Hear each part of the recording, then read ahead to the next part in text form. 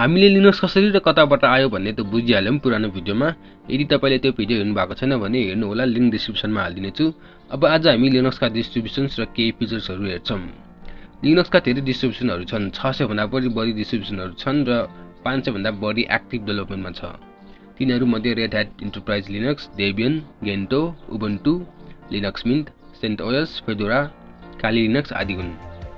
Commercial Linux distribution जुन कम्पनीजहरुले किन्छ आफ्नो सर्भर्स वर्कस्टेसनको लागि, यसमा red ह्याट enterprise Linux, shoes Linux enterprise desktop, Ubuntu desktop for enterprise पर्छ। यी डिस्ट्रिब्युसनहरु स्टेबल र पर्पट हुने भएकोले कम्पनीजहरुले यसलाई रुचाउँछ। अनि free Linux डिस्ट्रिब्युसनमा minute, Debian, Ubuntu, ओपनसुस, मान्जोरा, fedora, सेन्टओएस, arc इत्यादि पर्छ। रेड ह्याट लिनक्स आउनुको सुरुको टाइमदेखि नै थियो अनि उनीहरु चाहिँ अपरेटिङ सिस्टमको बिजनेस एप्लिकेसनमा फोकस थिए। सर्भर र वर्कस्टेसनको लागि कम्पनीजहरु रुचाउँछ रेड ह्याट डिस्ट्रिब्युसनलाई। फेडोरा पनि रेड ह्याटबाट स्पोन्सर्ड एउटा लिनक्स डिस्ट्रिब्युसन हो। फेडोरा हार्डवेयर क्लाउड अनि कन्टेनर्सको लागि एउटा फ्री, ओपन सोर्स र इनोभेटिभ प्लेटफर्म हो जसले सफ्टवेयर डेभलपर्स र कम्युनिटी मेम्बर्सलाई आफ्नो युजर्सका लागि अनुकूल समाधान निर्माण गर्न सक्षम बनाउँछ। अनि रेड ह्याटको एउटा फ्री भर्जन छ सेन्टओएस पनि। सेन्टओएसले चाहिँ क्लाउड प्रोभाइडर्स, होस्टिङ कम्युनिटी अनि scientific data प्रोसेसिङहरुमा development framework provide गर्छ। अर्को पपुलर कमर्सियल डिस्ट्रिब्युसन चाहिँ सुसको सुस लिनक्स इन्टरप्राइज डेस्कटप भयो। सुस लिनक्स इन्टरप्राइज डेस्कटप चाहिँ एउटा फ्लेक्सिबल र highly secure desktop operating system हो जुन चाहिँ मिक्स इन्भाइरोमेन्ट जहाँ रिलायबिलिटी, इजी मेन्टेनेन्स र अपडेट्सलाई बढी ध्यान दिन्छ, त्यस्तो कम्पनीजहरुले रुचाउँछ। अनि सुसले नै स्पोन्सर गरेको ओपनसुस चाहिँ फ्री र ओपन सोर्स डिस्ट्रिब्युसन हो जसले बिल्ड सर्भिस प्रोभाइड गर्छ जसको माध्यमबाट इजिली प्याकेजहरु बिल्ड गर्न सक्छौं मेजर लिनक्स डिस्ट्रिब्युसनहरुको। अब अर्को पपुलर डिस्ट्रिब्युसन डेबियनको बारे हेरौं।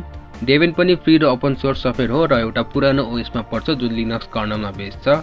डेबियन स्टेबल र secure Linux based operating system हो जुन ल्यापटप, डेस्कटपदेखि सर्भरसम्म सपोर्ट गर्छ र अरु लिनक्स डिस्ट्रिब्युसन जस्तै उबुन्टु, नोपिक्स, पियर ओएस, टीम ओएस र टेल्स डेबियनमा बेस्ड छ। अब उबुन्टुकै कुरा गर्ने हो भने यो one of the most popular Linux distribution हो जुन डेबियनमा बेस्ड छ र फ्री र ओपन सोर्स ओएस हो र बेस्ट डिस्ट्रिब्युसन फर बिगिनर्स भनिन्छ। यदि तपाई लिनक्समा न्यू हुनुहुन्छ र त्यति लिनक्सको बारे थाहा छैन भने उबुन्टुबाट स्टार्ट गर्दा बेस्ट हुन्छ। त्यसपछि अरु डिस्ट्रिब्युसन आफुलाई चाहिने जस्तो मजाले हुन्छ।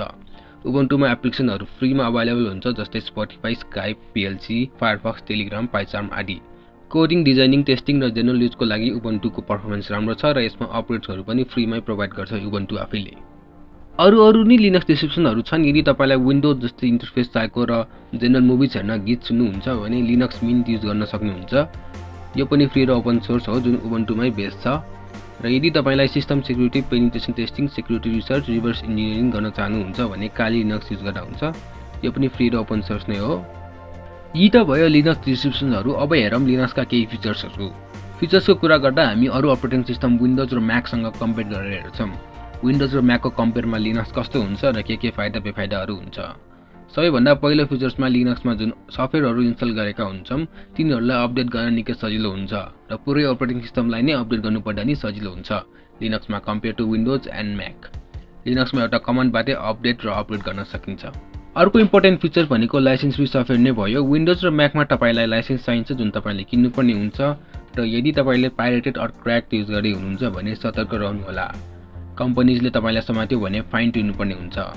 घरको ल्यापटप, डेस्कटपमा त त्यस्तो डराउनु नपर्ला, तर ठूलो कम्पनीजहरुले पाइरेटेड अर क्र्याक्ड युज गरेको छ भने त्यता अडिट्सहरु चेक गर्न आउँदा पाइरेटेड युज गरेको थाहा भयो भने कम्पनीजको कम्प्युटरलाई सिज गरिन्छ र हेभी फाइन लाग्छ।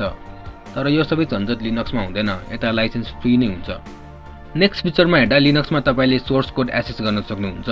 सोर्स कोड एक्सेस गर्न सक्नुहुन्छ भनेको मतलब जुन लिनक्स डिस्ट्रिब्युसन हुन्छ त्यसको मेन सोर्स कोड नै तपाईलाई अवेलेबल हुन्छ र त्यसमा मोडिफाई गरेर आफुलाई मनपर्ने जस्तो गरी चलाउन सक्नुहुन्छ। तर विन्डोज र म्याकमा यस्तो कदापि हुँदैन। कम्पनीजले जे दिन्छ त्यही युज गर्नुपर्ने हुन्छ। त्यसमा केही मोडिफाई र चेन्ज गर्न मिल्दैन अनि सोर्स कोडको त कुरै नगरौं। यही सोर्स कोड फ्रीली अवेलेबल पाएकोले नै हो लिनक्स यति विकास पाएको। जो कसैले आफ्नो योगदान दिन सक्छ र केही प्रब्लम्सहरु आए चाँडै सल्भ हुन्छ। लिनक्सको अर्को फिचर भनेको मल्टिपल डिस्ट्रिब्युसन हो। लिनक्स डिस्ट्रिब्युसनमा त हामीले डिटेली कुरा गरिसक्यौं कति धेरै डिस्ट्रिब्युसनहरु हुन्छ भनेर र तिनीहरुको मेन पर्पज। तपाईलाई एउटा डिस्ट्रिब्युसन मन परेन भने अरु धेरै चोइसहरु हुन्छ, तर यो विन्डोज र म्याकमा कम नै हुन्छ। विन्डोज र म्याकमा थोरै मात्र डिस्ट्रिब्युसन अर भर्जनहरु छन्। अर्को यो जुन लिनक्स डिस्ट्रिब्युसन स्विच गर्नको लागि तपाईले पैसा तिर्नु पर्दैन, फ्रीली गर्न सक्नुहुन्छ र थोरै मात्र डिफरेन्ट हुन्छन् जुन तपाईले थोरै टाइममा नै बुझ्न सक्नुहुन्छ। तर यही फेरि विन्डोज र म्याकमा हामीलाई अर्को लाइसेन्स किन्नुपर्ने हुन्छ, त्यसको लागि पैसा त लाग्ने नै भयो। अर्को इम्पोर्टेन्ट लिनक्सको फिचर भनेको बेटर मालवेयर प्रोटेक्सन हो। विन्डोजमा हेर्नुहुन्छ भने तपाईलाई एन्टिभाइरसहरू चाहिने हुन्छ। विन्डोजमा भाइरसेसहरूले एट्याक गर्न सजिलो छ र यसमा धेरै बगहरू नि आइरहेको हुन्छ। त्यसैले ह्याकरहरूले विन्डोजलाई चाँडै ह्याक गर्न सकिन्छ यदि मालवेयर प्रोटेक्सन त्यस्तो हालेको छैन भने। बट यो लिनक्समा पोसिबल छैन। लिनक्समा तपाईलाई एन्टिभाइरस नै चाहिँदैन, इनफ्याक्ट लिनक्सको लागि एन्टिभाइरस नै छैन। तर यसको मतलब लिनक्सको सेक्युरिटी 100% सेक्योर हुन्छ भन्न त मिल्दैन। हरेक दिन डेभलप भइरहेको हुन्छ र विन्डोजको कम्पेयरमा धेरै सेक्योर छ लिनक्स।